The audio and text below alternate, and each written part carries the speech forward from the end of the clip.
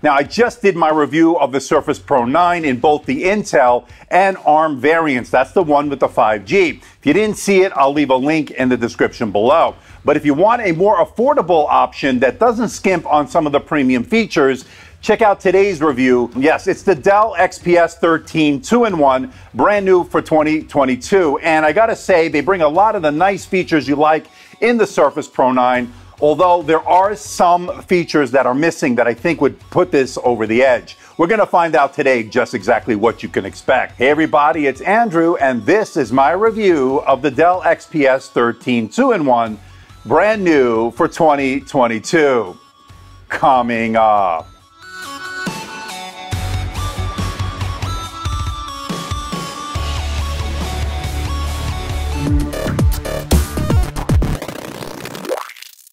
Today's video is brought to you by Best Buy. Now, I've teamed up with Best Buy to bring you some of the great Black Friday deals here for 2022. Now, Black Friday is almost upon us. You don't want to miss out on these. Let's get right to it.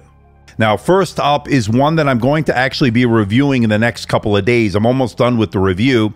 It's the HP Omen 16. It's a 16.1-inch QHD gaming laptop running a 12th Gen Core i9 12900H. Really nice stuff here. $1,449 for the asking price right now. That's $270 off the initial asking price. And if you're in the market for a gaming laptop, this is one you're going to want to look at. And so far, based on my testing, it's a really good one. Next up is one of my favorites here for 2022. I reviewed it earlier this year. It's the Lenovo Yoga 9i 14-inch 2-in-1 convertible laptop. It has a gorgeous 2.8K OLED display. It comes with the pen. That's a really good deal here. It's built upon the Evo platform. It has the Core i7 1260p. That's a powerful processor. We looked at it in depth. It's on sale right now for $1,199.99. That's $300 off the initial asking price. Now, if you saw my review of the Surface Pro 9, my overall takeaway is it's overpriced for what you're getting, not much of an upgrade over the one we see here, the Surface Pro 8. And I recommended everybody to check out the Surface Pro 8, especially because you can get it on sale. And that's exactly what we see here from Best Buy. The Core i5 model from last year in that Surface Pro 8, $899.99. And the good part about this is it includes the keyboard cover at that $899.99 price. So people, let me know what you think about these deals. There are some other deals that I didn't have time to get to, but I might have to do another video as more deals pop up as we get closer to Black Friday. So stay tuned. Make sure you are subscribed to the channel and make sure you hit that notification bell. You don't want to miss it, especially when I'm bringing you these great savings from Best Buy. And I want to thank Best Buy for sponsoring today's video. Now, before we get to the unit itself, I just want to let everyone know, in the interest of transparency and full disclosure, I'm not being paid by Dell, I'm not being sponsored by Dell. All the opinions you're about to hear are my own, and Dell is not getting copy approval. That means they're seeing this video for the first time, just like you. Now, this unit is on loan from Dell, and once this review is done, I'll be sending it back. All right, let's talk pricing right off the bat, and that's because this comes in as tested here today, $1,099 even, and that includes the keyboard Folio and the XPS Stylus. And if you want the Core i7, that's only $100 more. And when you compare it to a similarly spec'd out Surface Pro 9, that comes in at $1,679.98, including the signature type cover and the Slim Pen 2. This is a significant savings if you go with the XPS 13 2-in-1. There's no doubt about it. And that Surface Pro 9 has only 256 gigabytes of SSD storage. If you want 512, you're going to pay even more. And as usual, I'll leave links for everything in the description below. For the latest pricing, make sure you check out those links.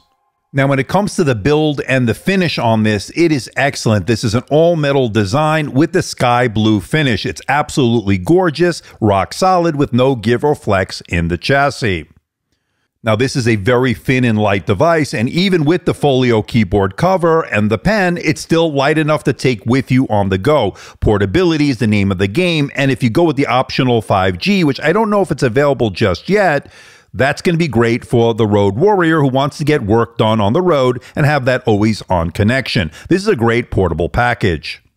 Okay, let's check out the port selection, and there really is very limited parts on this. You get two USB-C Thunderbolt 4 ports that are full function, supporting data, charge, and display out. Now, there's no headphone jack, there's no USB-A port, but they do give you the adapters in the box for both, and that's a nice value add as well. Now, of course, I still would prefer to have a headphone jack on this and even a USB-A port, but we don't get that here in 2022. I think OEMs are moving away from that. So having those adapters without having to buy them as separate accessories, to me, is a real win here. On the right side, there's just a speaker grill, no other ports on that side. And on the top are your volume buttons as well as your power button as well, which also doubles as a fingerprint scanner. And just like the Surface Pro 9, limited port selection here.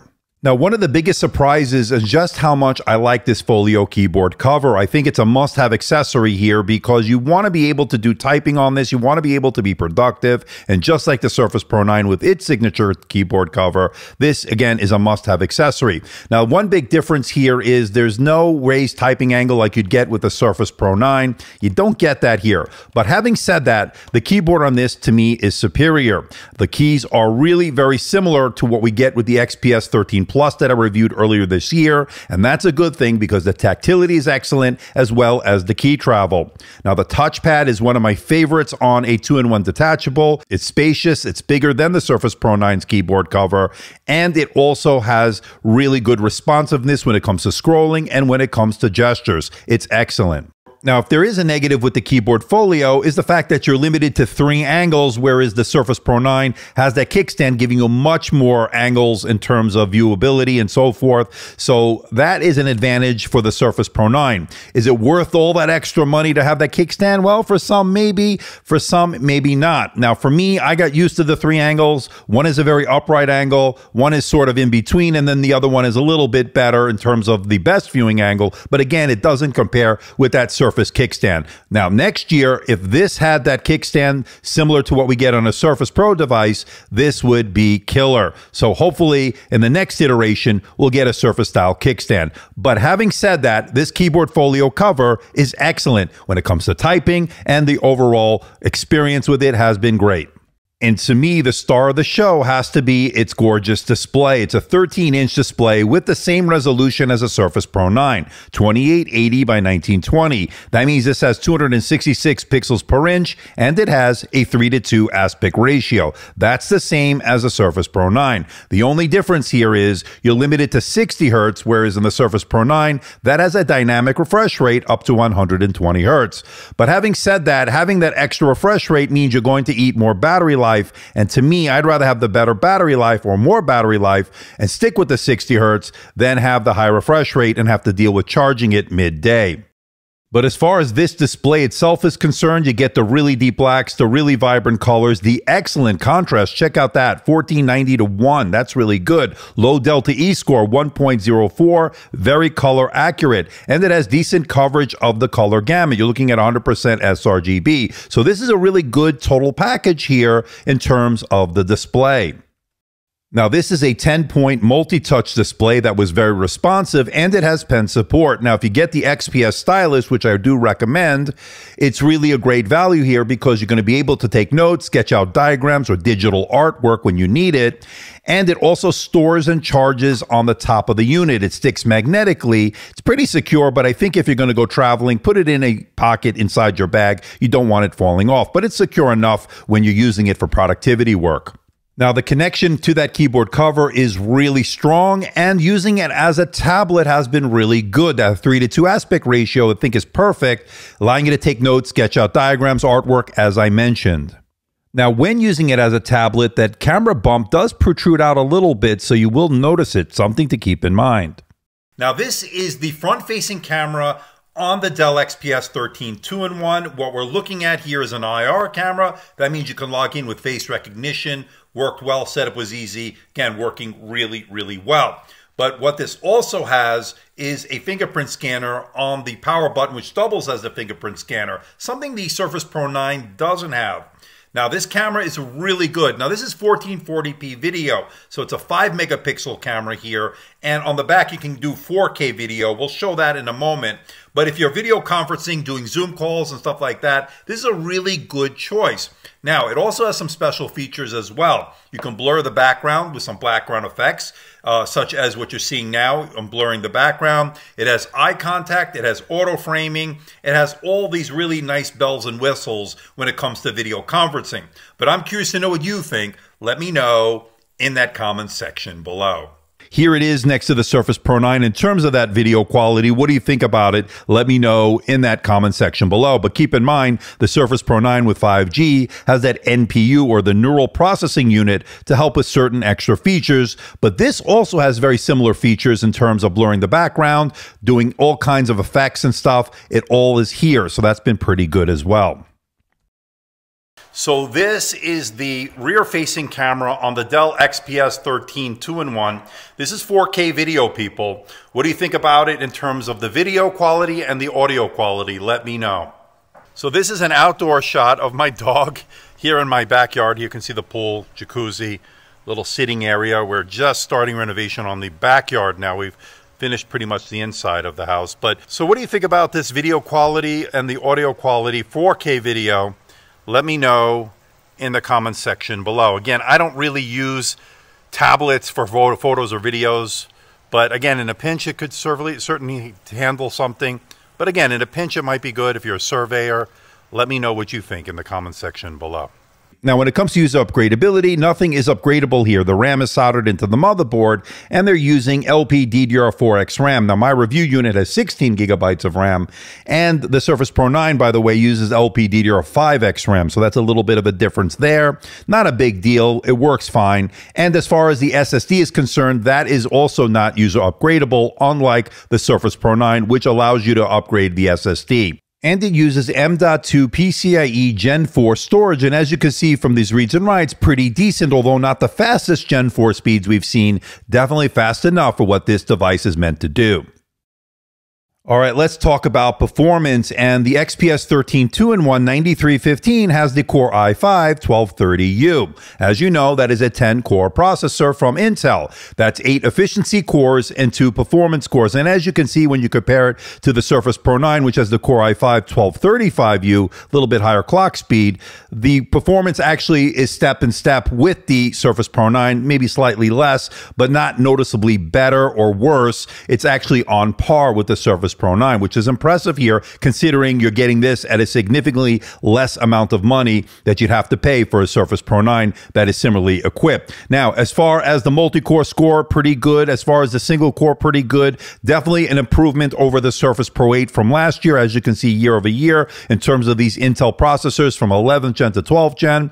Everyday tasks such as Microsoft Office, email, web browsing, it all worked well. I wouldn't do any 4K high-end video editing on this, but maybe some 1080p video editing here and there when you need it in a pinch. This can do it. And as far as gaming is concerned, I think you pretty much know this is not a gaming laptop with its integrated Iris Xe graphics, but you can get somewhat playable frame rates if you lower some of the settings on some of the titles, but don't expect to play AAA titles on their highest settings. It's not going to work here.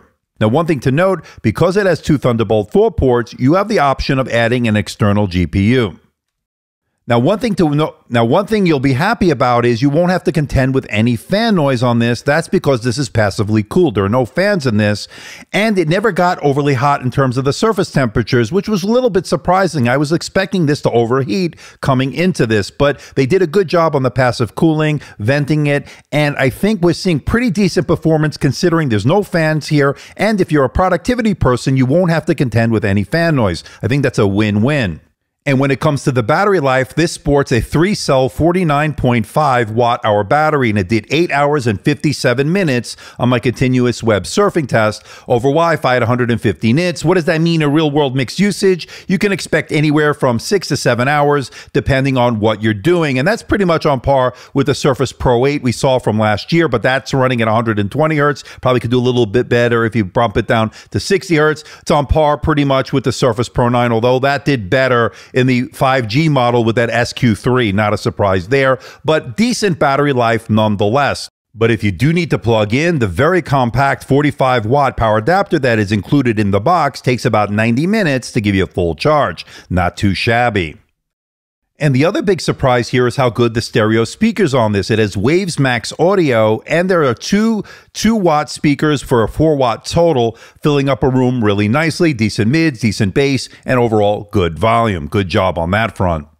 Okay, folks, let's bring it all home. What do I think about the Dell XPS 13 2-in-1 here for 2022? And I gotta say, Dell hit a home run here in the sense that they made a more affordable alternative to the Surface Pro 9, and they get a lot right here in this first go-around. The only thing that I think is missing here is a Surface kickstand. If this had the Surface kickstand, this, as I said earlier, would kick ass. But it's great nonetheless. Surprisingly good here, folks. Love the bright, sharp 3:2 display with the same 2.8K resolution, 2880 by 1920. Premium build, sleek looks, optional 5G. I forgot to mention that. You can get this with 5G. 5 megapixel IR webcam, 11 megapixel rear camera, look pretty good. Powerful speakers, nice Folio keyboard cover. It is fanless, it's silent, you don't have to contend with fan noise. 2 Thunderbolt 4 ports. This is less expensive than the Surface Pro 9. More comfortable keyboard cover in my opinion. Negatives, just the 2 USB ports. No headphone jack is a big no-no in my book. Folio has limited angles, as I talked about. Keyboard lies flat, and there's no integrated kickstand, as I mentioned. But overall, this is an excellent value when you compare it to a similarly equipped Surface Pro 9, making this my editor's choice here for 2022 on the detachable 2-in-1 category. Definitely making the Dell XPS 13 2-in-1 here for 2022 worth your money. So what do you think about the XPS 13 2-in-1? I think it's a really nice alternative to the Surface Pro 9. The key difference is, of course, you don't get that iconic kickstand. It would have been killer if this had it, although I do like that Folio keyboard cover that is offered with the XPS 13 2-in-1.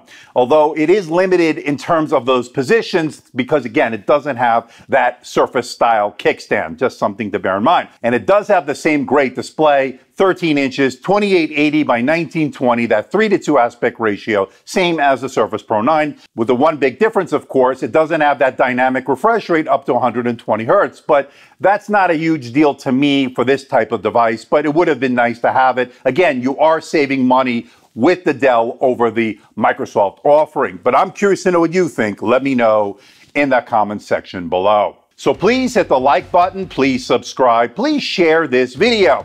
Don't forget to leave a comment in that comment section below. Let me know how I'm doing. Let me know if there's a device or something out there you think I should review. I'll do my best to try to make that happen. Don't forget to check me out on Facebook, Twitter, Instagram, and of course my website, amdtechreviews.com. So until next time, this is Andrew from AMD Tech. See ya.